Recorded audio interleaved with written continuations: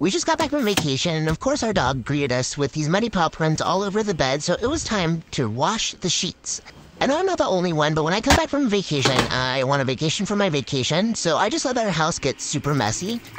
But I was motivated because I got a new coffee maker, because my old coffee maker would continuously just drip. Once I had that set up, I went ahead and cleaned the counters because we had just thrown everything, including the toilet paper, on the counters and just left it.